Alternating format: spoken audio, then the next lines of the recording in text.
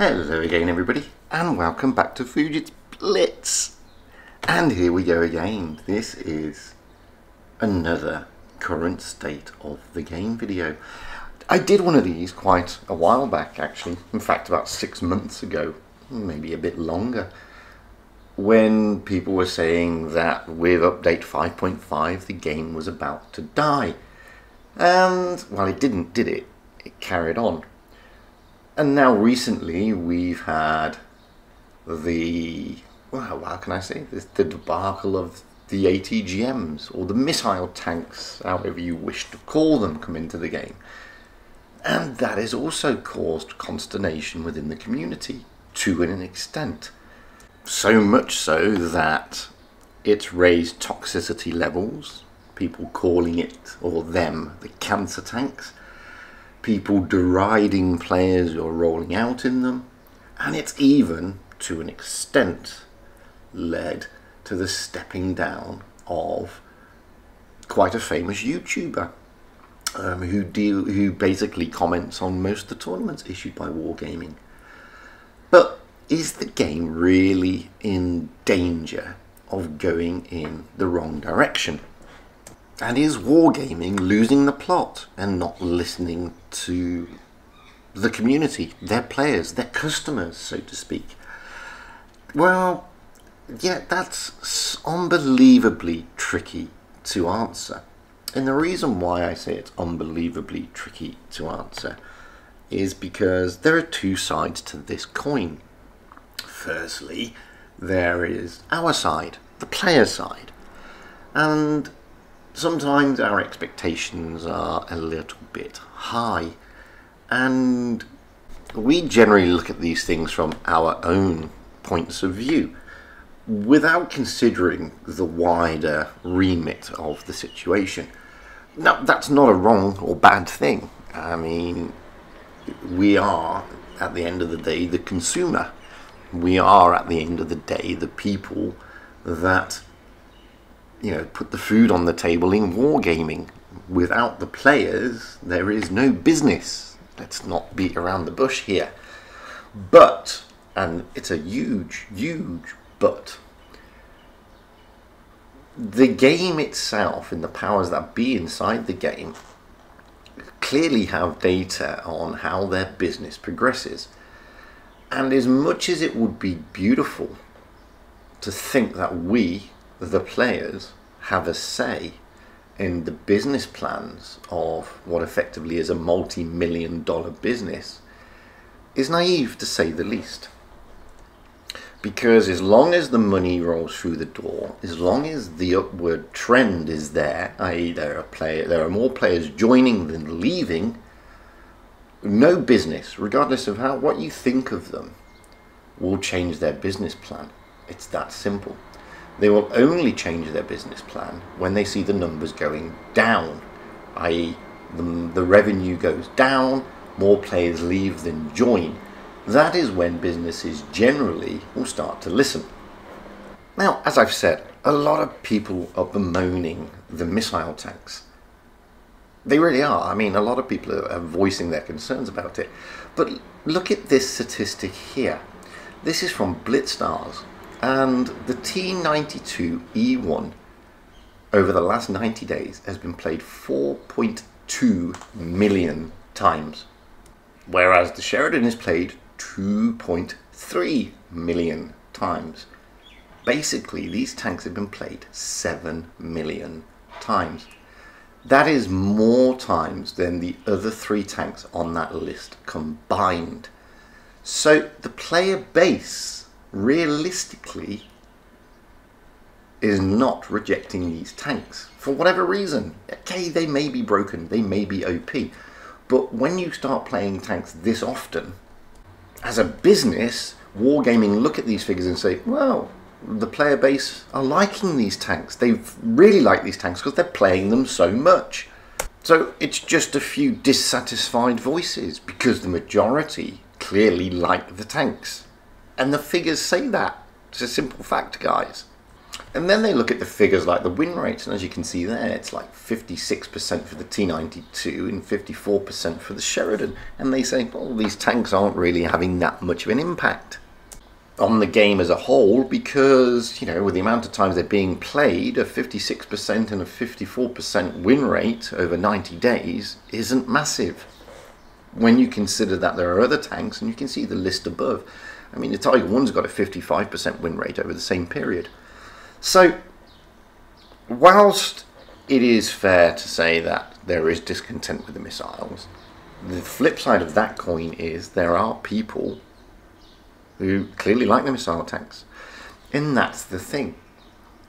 You know, and because the tanks are being played so much, the message that's getting back to the business is we don't understand the concerns here. People really like the tanks.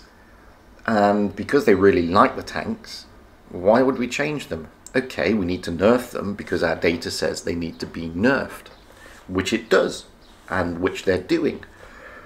So, is it therefore correct to say that the game is sort of gone into a direction whereby it's doomed because of these missile tanks? Well, possibly not. And then we come on to other matters. We're still facing the debacle that was 5.5. And, I mean, to me, the missiles tanks notwithstanding, 5.5 was by far the greatest change to the game parameters than ATGMs. And I say that because now you're getting people grinding and getting into those upper tiers without learning the basics of the game, and generally spoiling the top tiers, which is a concern, because, you know, when you've played X amount of thousands of battles over X amount of years, you expect to roll out in a tier 10 because that's the top tier, and you expect the people in that tier to be of an equal experience to yourself. But that's not happening anymore. You know, I've seen people with 300-400 battles in that tier. I've seen people who have no business to be in that tier yet because they've not learned the game. But that's an impact of 5.5. And, you know, unfortunately, wargaming are not going to roll back the clocks and change that. So it's here to stay. Now, you either think it's a good thing or a bad thing. Personally, I think it was a really bad move. It was detrimental, and it is having that kind of impact on the game because it screws up the matchmaker, and it takes away the fact that, is it purely skill based now? No, it's no longer just skill based. Regardless of your skill level, if the matchmaker shoves you in a team with people who've got, you know, no experience and are pretty clueless in their tanks, then you're doomed. Because the matchmaker, and I've seen this, it's happened to me, the matchmaker may put you in a team of completely clueless new players against a team of very experienced top players. And in those circumstances, you're just never going to win. It's just going to be a whitewash. And it does overflow the matchmaker to the extent that the matchmaker really does struggle. So 5.5 is a problem, in my opinion. The trimming down of the tech trees, the making it easier to do the grind is a concern as a player. But then I have to look at the flip side of the coin. And again, Wargaming see that maybe they're getting more players onto their servers.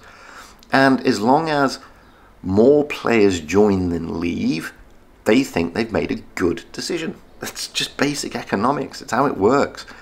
So yes, we do have people leaving the game. But you do have people, you know, there are people leaving the game for all different reasons. But there are more people joining the game than leaving, and therein lies the dilemma. Because whilst more people join than leave, Wargaming are not, you know, in a position to change anything. Why would they? Then we move on to another one of my bugbears, premium tanks. Now, in my last State of the Game video, I mentioned that there were far too many premium tanks going on sale. And back in the day when I first joined Blitz in 2014, you were lucky to get a premium tank every 6 or so months. Now, you're lucky to get a premium tank every 6 or so minutes, or so it seems. And the game is now being flooded with premium tanks. And again, from a business perspective, that's a good thing for them. Wargaming are going to continue to do that because people are going to buy them. And if people buy them, it increases their profit. If it increases their profit, it's a good thing. But as a player and in the community, the amount of premium tanks is just ridiculous. Because what you're doing is you're now getting these new players coming in. You're overinflating their egos, because they play bots for the first 100 odd so games, and then they get their nice 68-70% win rates, and then they take that out against players, you know, with equal battle counts for the first X amount of 1,000 battles or whatever it is, which again massages their win rates. After all, you know, they don't have to worry about camos. They don't know how to use bloody camo, so they don't understand the mechanics of camouflage and staying in cover. They have no access to training rooms, so they can't work out how to use the bloody tank. And you know, generally it's just a bugger's muddle down there in the lower tiers if you're a new player. But you've got your 70% win rate after your 200 battles, say. Why can't you buy that shiny new premium tank? Because you're ready, man. You know, you've got massive win rate. You're fantastically brilliant. Why can't you buy the premium tank in tier 8 and roll out? Well, there's no reason why you can't. And this is the thing.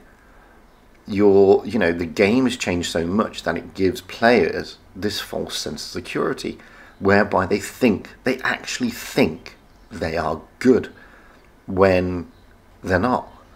Because, you know, unless they're a reroll. But a lot of them are not rerolls, funnily enough.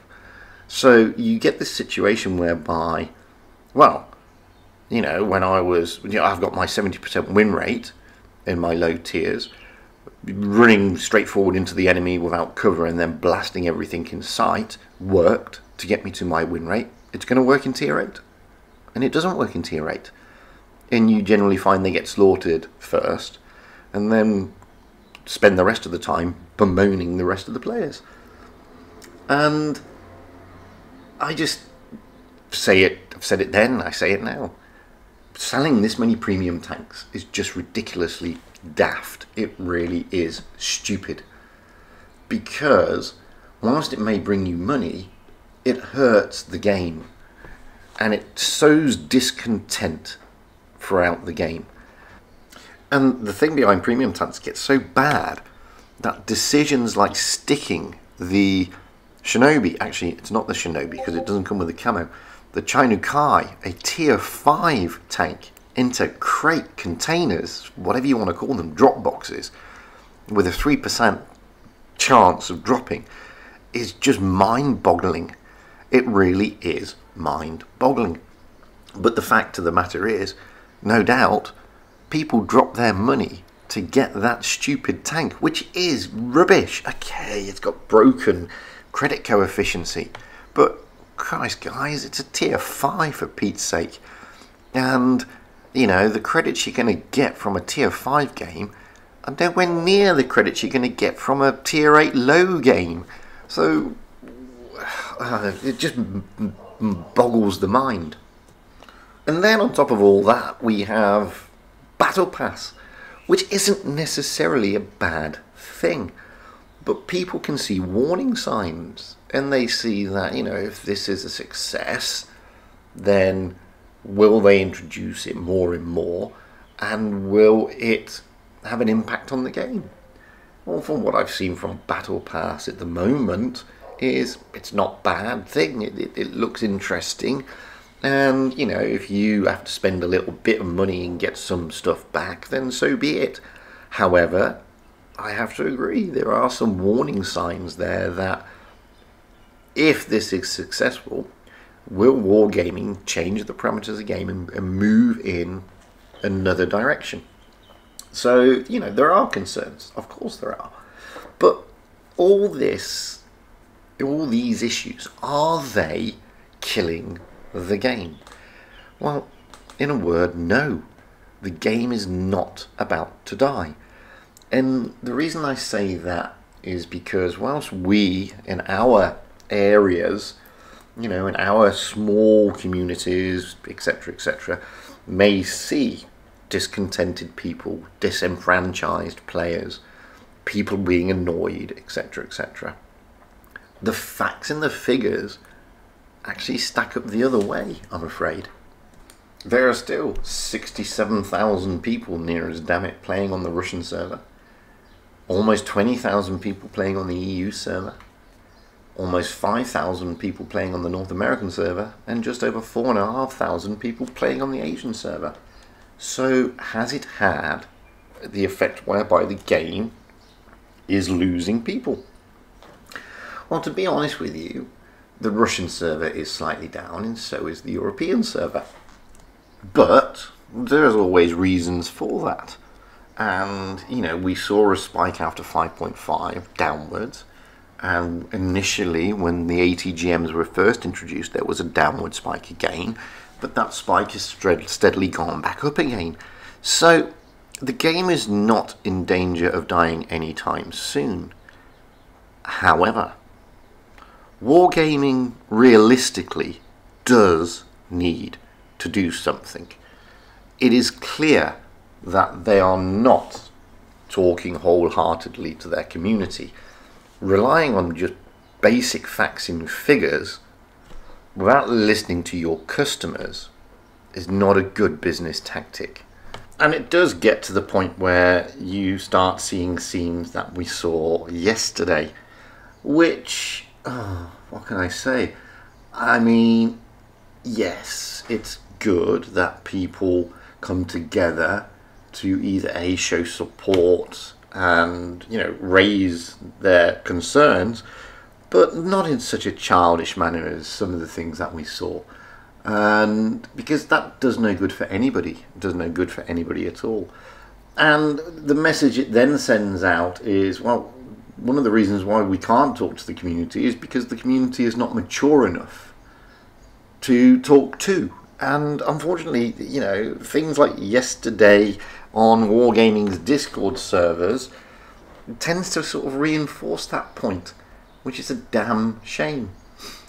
But I get back to the point, you know, is the game in any danger of dying? Well, no, not really. It's in danger of alienating and disenfranchising a majority of the player base, potentially, especially the more veteran players, and that's never a good thing. And wargaming need to somehow find a line that pleases all. But again, you are, how can I say this? You're fighting a corporation that, for all intents and purposes, their facts and figures say they're doing nothing wrong, and therein is the thing. Now, a lot of people may turn around and say, but you know, you're in the pocket of wargaming, and I'm one of their biggest critics, funnily enough. And where I think they've dropped the ball, I will say, guys, they've dropped the ball. And I've said that with 5.5, I've said that with the amount of premiums, I've said that with lots of things. I get no benefit from arguing wargaming. But I too am a gamer just like you. I don't get anything from wargaming, guys. I don't get any special treatment. I don't get any payments. I don't get any in-game goods. I don't even have a press account. You know, every game, every tank I review, I have to buy and grind it just like you do. And there are many, many things that annoy me with what wargaming do. But I'm also realistic, and I'm also fully aware that as much as we would like to think that we as the players have a say, business will come first, I'm afraid. And that's just a harsh reality of the situation. And we have, as the customers of Wargaming, have a choice. Continue to be customers or not. That's really what it boils down to at the end of the day. And I don't see people leaving en masse, which means that the majority of the player base is quite satisfied with what they've got. They may not be 100% satisfied, but they're generally satisfied because people are still playing. Anyway, that has been my current take on the current state of the game. Sorry, it's been a longish video, but hey, it deserved it. I've been Fugit.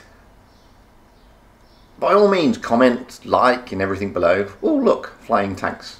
Flying tanks is always a good thing. If you've got any decent replays, send them to me, fugitblitz@gmail.com. If you're tempted to subscribe, be tempted more and press the button. It's a lovely thing to do. I think we've lost a valuable resource with Rolling Swarm deciding to step away from the game, to be honest with you. I think he is an invaluable resource, but it's his choice, guys. And whatever brought him to that decision, it's his choice at the end of the day. And I, for one, will not second guess why he's made the choice that he's made. No doubt, and I hope this, he will continue to make content, albeit on a different game. So until the next time, really, stay safe out there. Have fun on the battlefield and happy tanking, because, you know, really, that is what it's all about, guys. Having fun and being happy. Flying tanks! You never get bored of flying tanks. Well, I don't. Crap ping.